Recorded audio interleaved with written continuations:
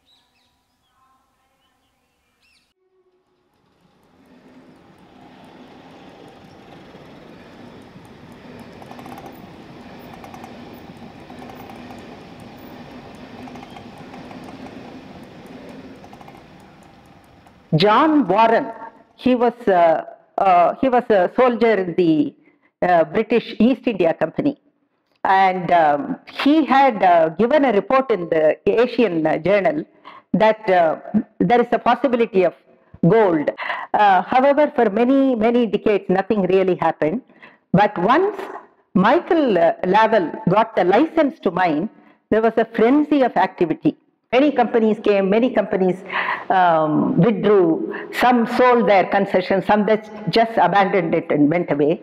One company survived, and that was John Taylor and Sons.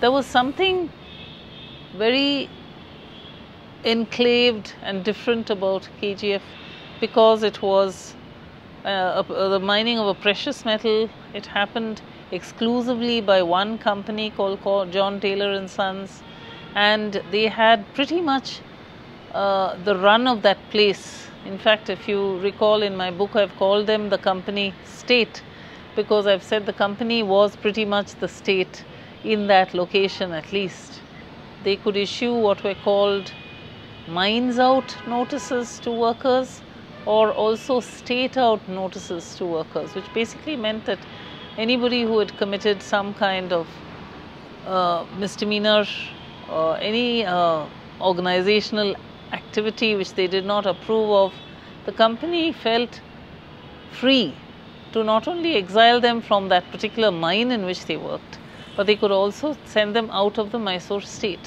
Now that's pretty powerful if you ask me.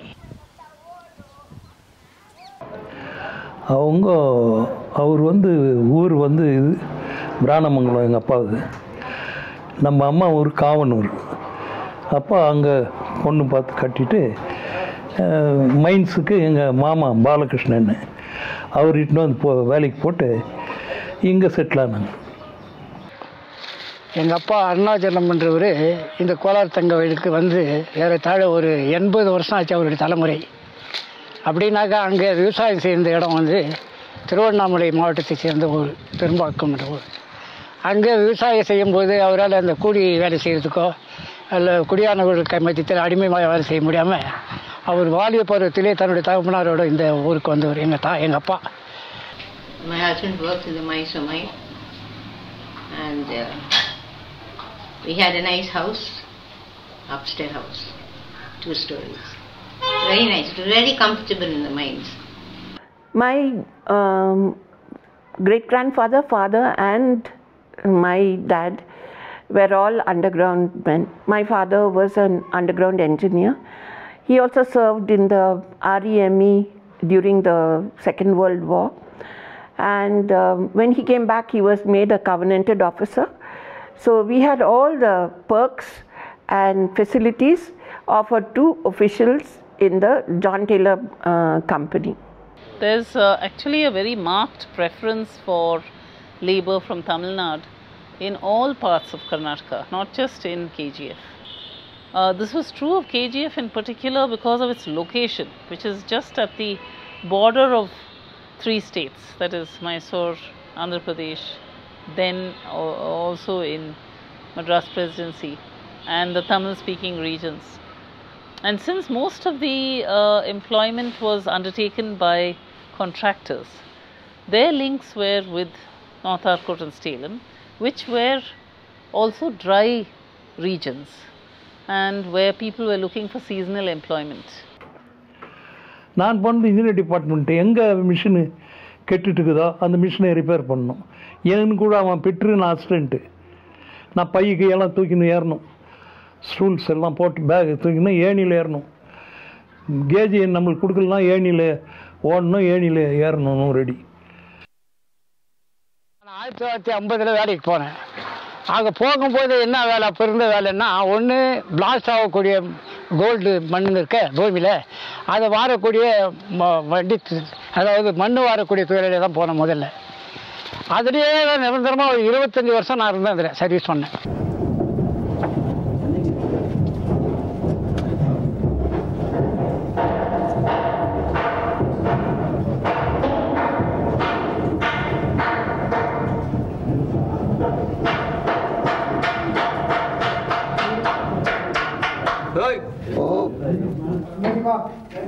இறங்குப்பா. இறங்க.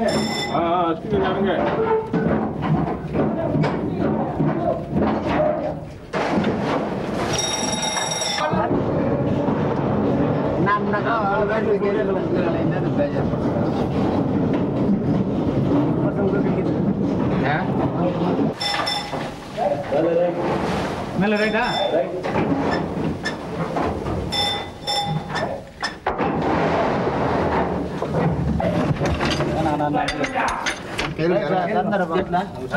பின்னாடி first இப்போ 23ல இல்ல பத்தி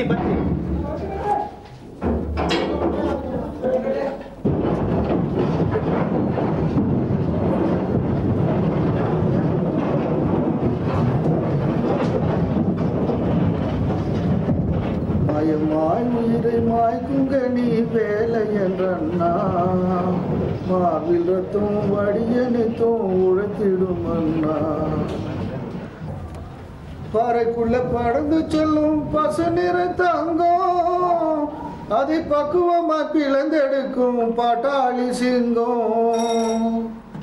பாறைக்குள்ள படந்து செல்லும் பச நிற தங்கம், அதை பக்குவமா பிளந்தெடுக்கும் பாட்டாளி சிங்கம் குறையில்லா கோபுரம் பாதாள அரங்கம் கொடிய அணு குண்டு போல வெடிக்கும் சுரங்கம் மாயமாய் உயிரை மாய்க்கும் கனி வேலை என்றண்ணா மார்பில் ரத்தமும் வடிய நித்தம் உழைத்திடும் அண்ணா.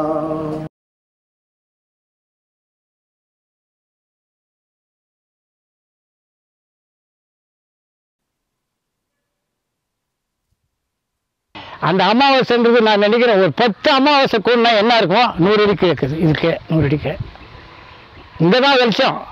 இந்த சூரியனுடைய வெளிச்சம்னா இந்த ஒரு 100 அடி தான் தெரியுது. இது உங்களுக்கு எப்படி வெளிச்சம்? எங்களுக்கு வெளிச்சம்னா கார்பெட் லாம்பு. கார்பெட் கல்லில் அந்த தண்ணி ஊற்றினோட அந்த கல் மேலே தண்ணி ஊற்றா பொங்குது. பொங்குனா அது புகை வருது. அந்த புகை வந்து அது கார்பெட் லாம்பு ஒன்று கொடுத்தான். அந்த லாம்பு தான் நாங்கள் ஒருத்தர் மைனிங்காரர் கொடுப்பாங்க. இப்போ நாங்களே வாங்கணும், பணம் கொடுத்து வாங்கணும்னு வச்சுக்கா. அதை வாங்கி அதில் தான் எரியும். சரி, எங்கள் அப்பா காலத்தில் என்னன்னாக்கா கேர்னு, என் காலத்தில் கார்பெட் கல், எங்கள் அப்பா காலத்தில் கார்பெட் கேர்னு வந்து ஒரு கேர்னு பெருசு ஒரு வாரத்துக்கு 4 கேர்னு கொடுப்போம். 4 ஒரு வாரத்துக்கு. இப்போ நீ எதுக்கு எடுத்துன்னு போனோம், அந்த கேர்னில் கொளுத்தணும். அங்கே எங்கே அப்படி 10 வச்சுட்டு வச்சுட்டு இதெல்லாம் வேலை செய்யணும். அந்த வெளிச்சம் அவ்வளோக்கு தான் எடுத்தது. இங்கேயே பிளாஸ்ட் பண்ணணும், வெடி வைக்கணும், மண்ணை வாடணும், அந்த கேர்னில் அம்சிக்கிட்டு எடுத்துன்னு வந்துடணும். The rock burst was an occupational hazard which is quite unique, which occurred whenever it was that they hit a spot which was weak and therefore itself worst, or where those who were drilling would drill into a gelatine filled socket by mistake and that would explode. In addition to those who were killed as a consequence of this rock burst, there would be several who died simply because they ran helter-skelter and fell in the darkness down another sink or a shaft. So it was very, very dangerous and risky to work underground until you had built up that kind of sense of the pit.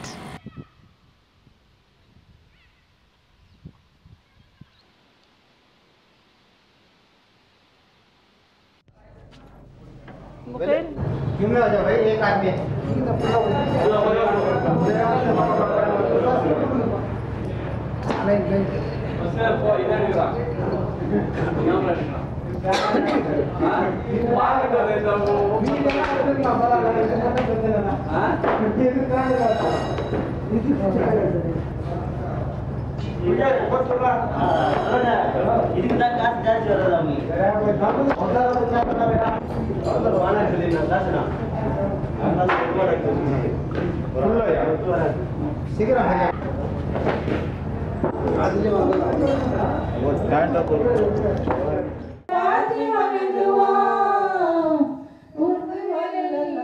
அது எப்படின்னாக்கா, இப்போ நான் வேலைக்கு போய் சேர்ந்த உடனே எங்களுடைய குடும்பத்தில் எல்லாரும் எங்கள் அப்பா எங்கள் காலமாயிட்டார் 1956. அப்போ எங்கள் அம்மா எங்கள் கூட தங்காச்சிங்கெல்லாம் இருந்தாங்க. அப்போலாம் மேரேஜ் ஆகலை அவங்களுக்கெல்லாம். எனக்கு கூட பிறந்த 6 பேர் தங்காச்சிங்க. அதில் 6 பேருக்கு மேரேஜ் ஆகாததுனால அன்றைக்கி என்ன செய்வேன்னா, நான் வாங்கின சம்பளம் தான் அவங்களுக்கு குடும்பம்.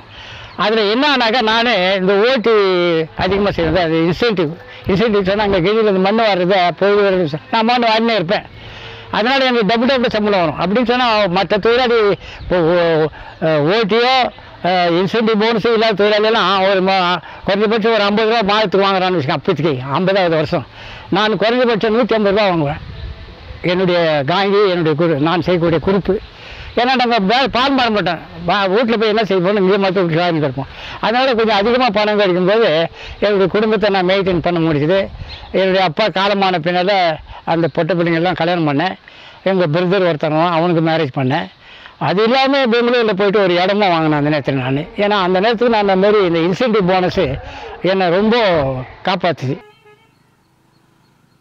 In spite of the fact that workers were exposed to very high levels of mining dust, which led to this incidence of this disease called silicosis or miner's phthisis as it is called, there was refusal on the part of the company to accept that this is an occupational disease.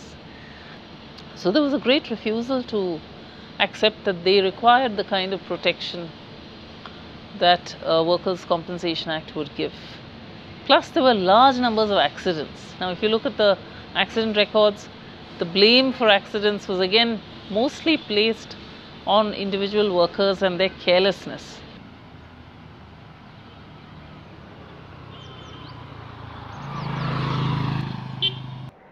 Our lives in KGF were basically influenced more by British culture than by the Indian culture. So everything was centralized. The company looked after the employees very well because our houses were given free, and electricity and water were also free. Hospital was subsidized. Everything was, even the rations were subsidized, and every year every mine had their own Christmas and New Year parties, New Year celebrations. So KGF was a very jolly place to live in.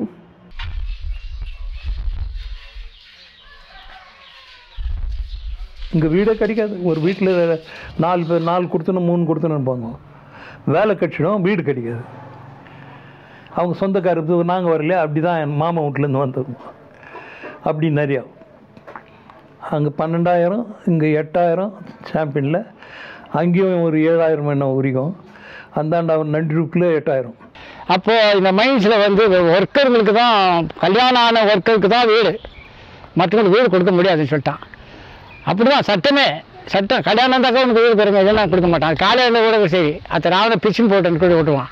அப்போ நான் என்ன செய்வேன்னா, அவசரமாக நம்ம பக்கத்து ஊரை சேர்ந்தவங்க ஒருத்தர் அம்மா பக்கத்தில் இருந்தாங்க, அவங்ககிட்ட சொன்ன மாதிரி கல்யாணம் பண்ணிக்கிறேன் உங்கள் வீட்டில், எனக்கு வீடு வேணும் அவசியம்னு.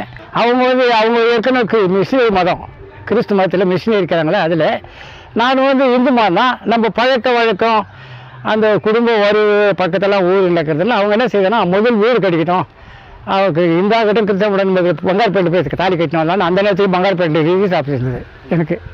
அப்போ என்ன போனோம், குடும்பத்தார் 2 குடும்பம் போய் நேராக பங்கார்பேட்டை போய் ரிஜிஸ்டர் பண்ணி வந்துட்டோம். எந்த மாதிரி தாலியும் கட்டல, இந்த தாலியும் கட்டல, கிறிஸ்தவ தாலியும் கட்டல, ரிஜிஸ்டர் பண்ணி வந்துட்டோம். We had a school for the Anglo-Indians separate and for the European children separate. They were called the special school for the Europeans. They wouldn't mix with us. Earlier days, as I told you, when the white men were here, we had a wonderful kitchen. Every Saturday, Sunday, Monday, Tuesday, Wednesday, 5 days in the week we used to have a dance, a band playing, and we used to go. Whichever day we feel happy to go, we used to go. In Mysore, we did not have the application of the Trade Union Act. Even though it was passed in British India in 1926, we eventually got a Trade Union Act only in 1942, and that's a long period after the British India Act. May Day procession was like a red festival in the mining area, and they would come towards the Andersonpet area also. A huge procession of people carrying a cycle plus walking. Then women leading it with flags, singing revolutionary songs, and them in that red shirt and all red shirts, white pants. It used to give us a real thrill, that procession.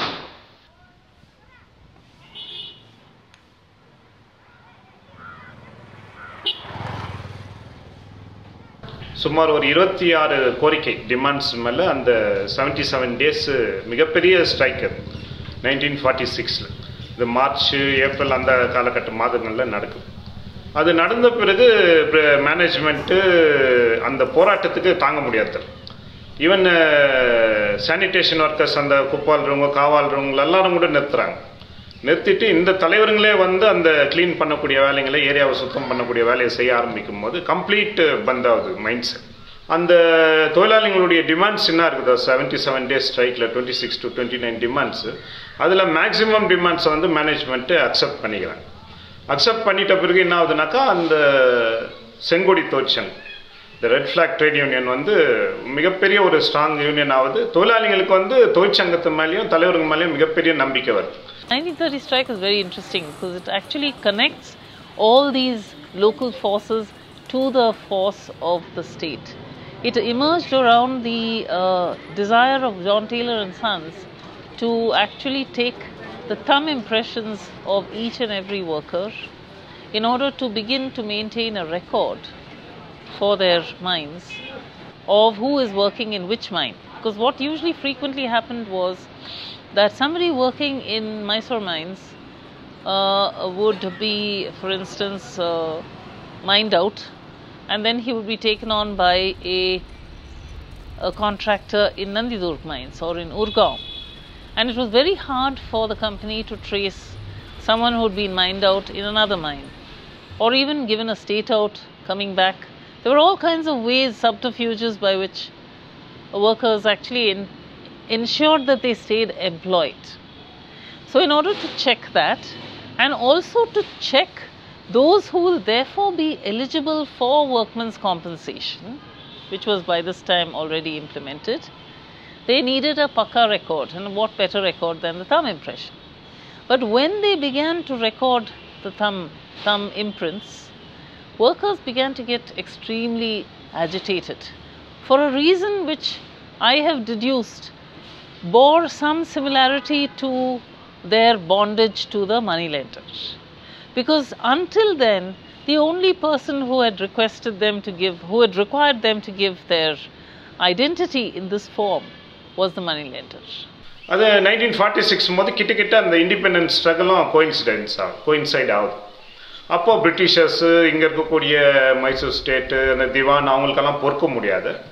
வேறு opposite union என்ன இருக்கிறாங்களோ சில பேரை கைக்கூலிங்களெல்லாம் சேர்த்து இதை தலைமை தாங்கக்கூடியவங்க யார், VM Govindan, Vasan, இது மாதிரியான லீடர்ஸுங்களை வந்து நம்ம இல்லாத செஞ்சிடணும் அப்படின்னு 1946 நவம்பர் 3 நவம்பர் 4 அப்போ வந்து கம்ரேட் கேஎஸ் வாசனை வந்து கொலை செய்யறதுக்கு பிளான் பண்ணுறாங்க. பிளான் பண்ணி அவங்களெல்லாம் பண்ணி கத்தியில் குத்தும் போது அவர் கூட இருந்த அந்த அசிஸ்டண்ட்டு அவரை தாங்கி அவரை காப்பாற்றி விட்டுறது அதெல்லாம் ஆனபடி கம்ரேட் கேஎஸ் வாசனுக்கு கையில் வந்து கத்தி குத்து ஏற்படும். இதை தெரிஞ்சு தொழிலாளிங்க ஏற்கனவே இந்த தலைவர்களுடைய தலைமையில் மிகப்பெரிய போராட்டம் பண்ணி நம்ம வெற்றி அடைஞ்சிருக்கிறோம்.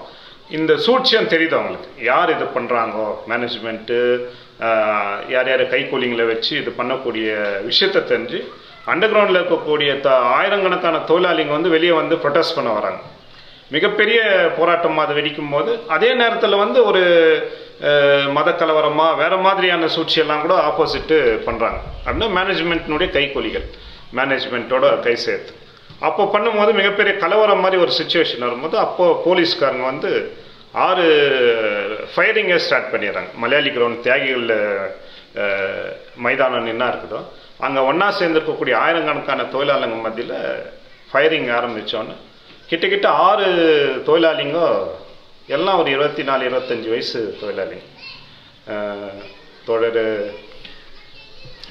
கண்ணன், ராமையா, சின்னப்பன், காளியப்பன், சுப்பிரமணி, ராமசாமி, இந்த 6 இளம் தொழிலாளர்களை வந்து அந்த துப்பாக்கி பிரயோகத்தில் பலியாகிறாங்க.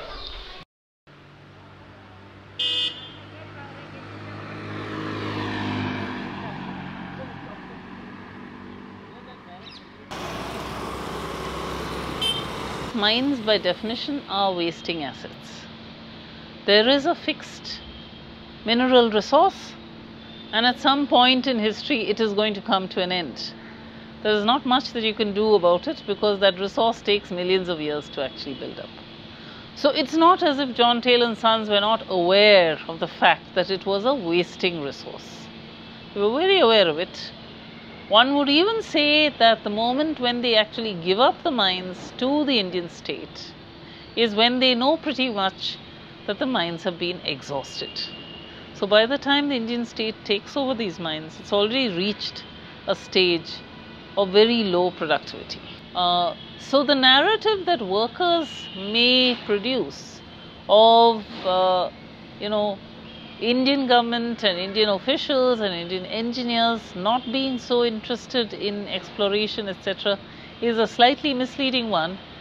And it of course comes out of their own hope and expectation. It comes out of their own misery, I would say, because they would not like, after 2 or 3 generations of their families have been miners, to have no work to look forward to at all. There are nearly 80 kilometers of vertical shafts cumulative and nearly 1,400 kilometers of tunnels already done and into the ore body. That means ore body is just available, and the potential of this mine will be too good, because now even 1 gram or 2 grams per ton is economical. There are, of course, many things that could have been done. For example, you could have developed processes for extracting the little bit of gold that exists in the cyanide dumps. That would not have been a labor-intensive industry, so it would have not employed very large numbers, maybe maximum 1,500 or so. But even that was not tried with any degree of seriousness. So there is some element of truth as well in the accusation that the Indian state has not shown the same kind of interest in its development. Like any public sector unit, it has also declined for reasons of its own weight.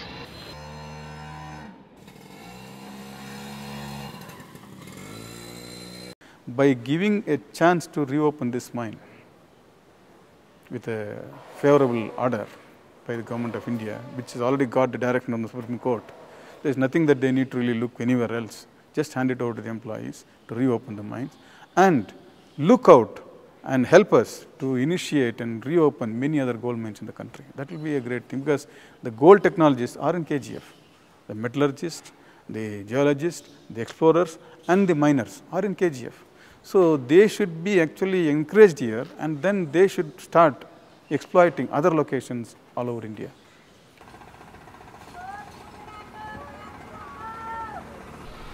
So sad to see that those workers are being denied their, they're getting fooled by these cooperatives, the management of the current in-charge management of the BGML, the political class, the leaders.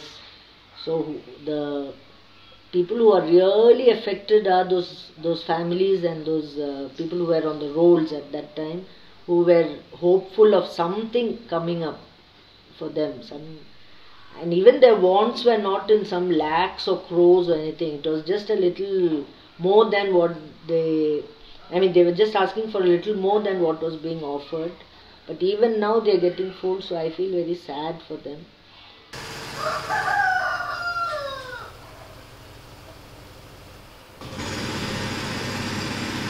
Most of us who left the mines, majority of us settled in Robertson Pet. And it was known as an Anglo-Indian colony. We had only Anglo-Indians living here. And then we would, in fact, we met each other only by living in the Anglo-Indian, my sister also married a boy from here, and we all lived in the colony. Most of the people, the Anglo-Indians, are all retired now, and the youngsters are all going out. They have no scope here, there's no, job-wise, no. Most of our children are all gone out. Everybody's gone away, there's nothing left in KGF. Absolutely nothing. So what keeps you in KGF? Memories. Memories. Stranger, I know you're from Ireland. Ireland, my homeland, the green emerald island. Sure, I think that one day you'll go back to Ireland. If you do, can I say these few words with a smile? If you ever go to Ireland, will you take this message for me to a sweet old Irish lady? Gold mines தான் பிறந்து வளர்ந்தோம். ஒரு பொம்பளைக்கு முக்தி கிடையாது, ஒரு முக்தி. அப்போ என்ன சவரன் 60 ரூபா ஒரு சவரன். ஒரு சவரனுக்கே ஒரு முக்தி இல்லைன்னா இது என்ன கோல்டு மைன்ஸில் நாங்கள் வேலை செய்யுது? மலையை துளைக்கும் எந்திர மிஷினை மார்பில தாங்கே, ட்ரில்லிங் மிஷின், மலையை துளைக்கும் எந்திரம் மிஷினை மார்பில தாங்கே நெறிந்த உடல் நனைந்த வேரை அணைதிலை ஏங்கி நெறிந்த உடல் நனைந்த வேரை அணைதிலை ஏங்கி எட்டடி தட்டி வீட்டில் மணியிலே வியாசம் எட்டடி தட்டி குடிசை வீட்டிலே வாசம் இதை எண்ணி எண்ணி ஏங்குதையா உழைப்பவர் கூட்டம் இதை எண்ணி எண்ணி ஏங்குதையா உழைப்பவர் கூட்டம் மாயமாய் உயிரை மாய்க்கும் நீ வேற என்றென்னா மார்பில் ரத்தம் வடிய நித்தம் உழைத்திடும் அண்ணா.